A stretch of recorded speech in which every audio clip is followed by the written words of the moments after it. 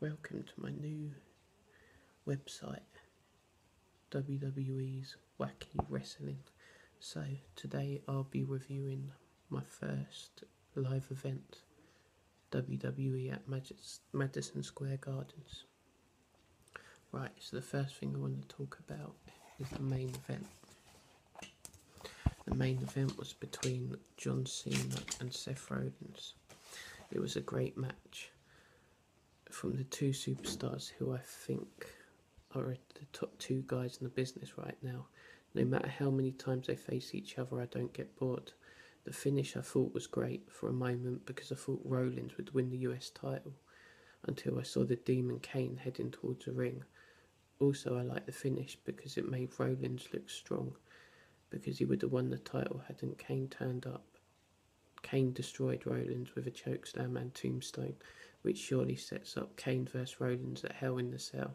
Cena is rumoured to have some time off in the future, so it'd be interesting to see who he loses his title to.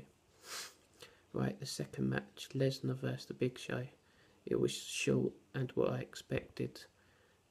Both guys were made to look strong. Big Show come out firing on all cylinders with 3 choke slams, but Lesnar didn't look hurt at all. He just kept getting up and up, and after that Big Show went to Suplex City and it was practically over. Yeah, so that was a short match. The other matches on the card were the New Day against the Dudleys, which I thought match was alright, but again it was nothing special and doesn't make me excited for the future matches. They have great chemistry. The New Day are hilarious with all these different gimmicks, but I don't know, I just feel that Dudley's heart isn't really in it, and the matches just aren't great, and the finishes was the same as Night of Champions with Xavier Woods breaking up the pinfall. Yeah, so surely they're going to have a rematch in Hell in the Cell. Other matches were on the card, which I really enjoyed, was Kevin Owens against Chris Jericho. I really like Kevin Owens. I think he's one of the stars right now. He always seems to have great matches, and it was a great match against Chris Jericho.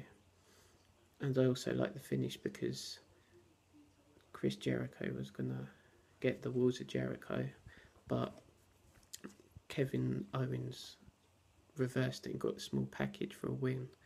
So it seems like he stole the victory because Jericho had him in the walls.